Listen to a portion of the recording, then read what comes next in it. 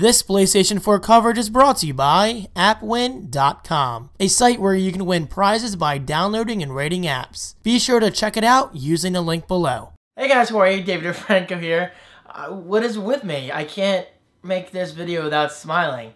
Maybe because I look so chill? Anyway guys, how the heck are you? David DeFranco here from DeFrancoGaming.com with an unboxing of another PlayStation 4 accessory. This time I am unboxing the PlayStation camera, which works in conjunction with this. How convenient. Look at that. Look at that movie magic. The DualShock 4, more specifically the light bar on the back of the DualShock 4. Guys, I'm loving this light. I mean, granted, I haven't had the camera before today, but I just love the light because it looks amazing. And in Killzone, it actually changes the color based on your health. So if you're healthy, it's green, and if you're practically dying, it's like a freaking bright as hell saturated red, and it looks really cool. But anyway, that's beside the point.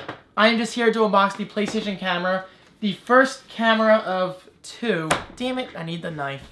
And by first camera of two, I am obviously, well, maybe it's not obvious to everyone, but I am talking about the Xbox One Kinect, which I will have as of this Friday. So I'm very excited about having two cameras on my consoles watching me at all times. That kind of freaks some people out, but I'm fascinated by it.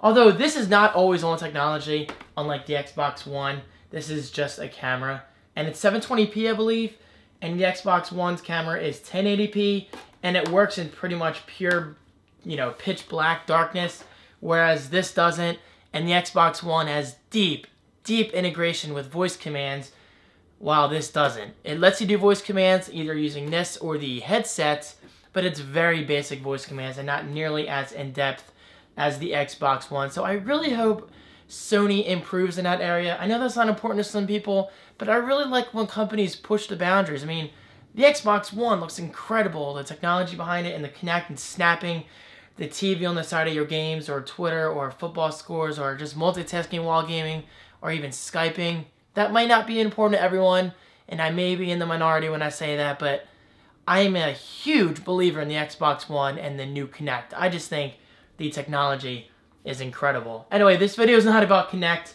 but I am obviously very excited about that, and I'll talk about that more this Friday of my Xbox One unboxing. So subscribe to my channel, please, if you're not already subscribed, and you can look forward to that. But the point is, I am looking very forward to having both of these cameras hooked up. Now, obviously, I did not buy this for gaming purposes because there's only really one thing that supports the camera right now, as far as I know, and that's the Playroom app, and that's installed on every PlayStation 4 by default. But that does look really cool. I mean, it's kind of gimmicky, but hey, it's a demo to show off what this thing is capable of, and from what I've seen, it looks incredible. But the real reason I got this camera is for the built-in Twitch integration on the PS4.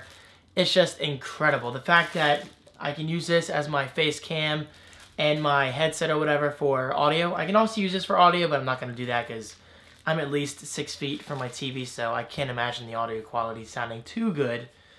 So I will be using a headset of some kind. Alright, anyway, I really love to talk.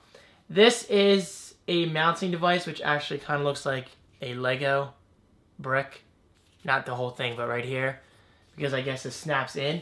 Because I have seen IGN's video. So basically that can sit on top of the TV like so, or at least wrap around. I'm not entirely sure. It obviously varies depending on your setup. But this thing will just be simply going on my center speaker, so it's very convenient for me. And then, well no, it's center speaker, Xbox One Kinect, since it's bigger than this. And then this will go on top of my Xbox One Kinect.